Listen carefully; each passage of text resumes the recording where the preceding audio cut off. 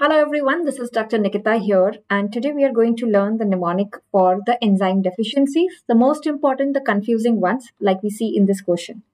Enzyme deficient in Gaucher's disease. Now, Gaucher's disease is something which is very, very important for the exam, be it NEET PG, NICT, or FMGE. So, what is the enzyme deficient? Is it alpha glucosidase, beta glucosidase, alpha galactosidase, or beta galactosidase? So, an easy trick to remember this is when we write Gaucher's disease, it has U in its spelling. So U is present in glucose, not in galactose. Galactose is all AA.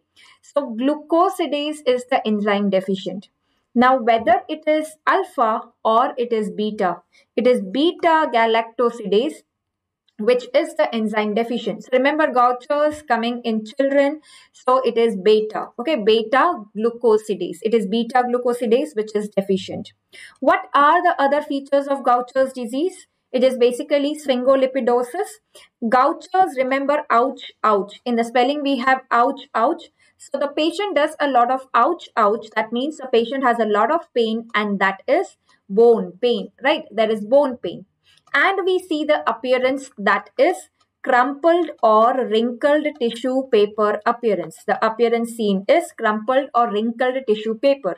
So imagine a beta, a patient crying with pain, and you give tissue paper to wipe the tears. So that is crumpled or wrinkled tissue paper appearance. What is the appearance of femur that we see? So femur has a flask-shaped appearance. There is distal flaring of the metaphysis.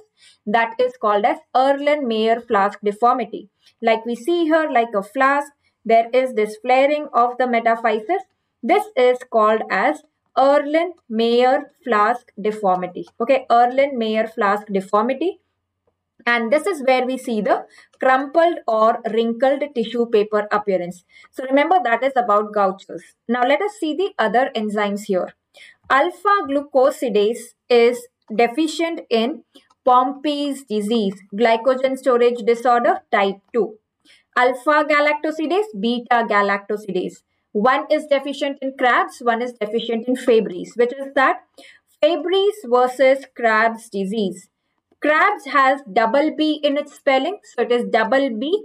It is beta AA, that is galactosidase, AA. Fabry's has only one B, so it is not beta. So it is alpha and A, that is alpha galactosidase. So alpha galactosidase is deficient in Fabry's. Beta galactosidase is deficient in Krabs. Beta glucosidase is Gaucher's, and alpha glucosidase is Pompey's disease. This is just a sneak peek into the entire biochemistry revision that we are doing for the upcoming FMGE exam. We had part 1 today in the morning itself. We will have the rest of it where we are going to discuss a lot of important short topics in biochemistry for upcoming FMGE and NEET PG exam. So the session is going to be on the Unacademy app. And it's a free live class, so all of you can join for the same without any extra cost. The link is there in the description. Please enroll for the session. If asked for a code to join the class, you can use the code Dr. Nikita Live. Okay, that is Dr. Nikita Live is the code. And at the same time, I'm also running a FMG crash course, short 150, the most expected topics in the upcoming FMG exam. It's every day 10 a.m. We have started from yesterday. And it's a free live classes, so all of you are welcome for the same. Use code Dr. Nikita Live to join the same. I'll be sharing the links on the Telegram group.